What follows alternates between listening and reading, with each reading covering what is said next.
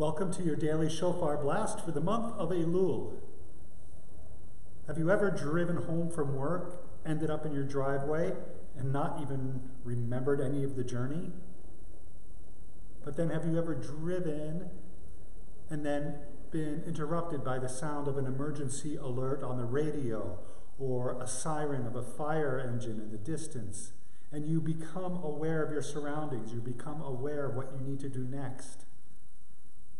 That is the month of Elul.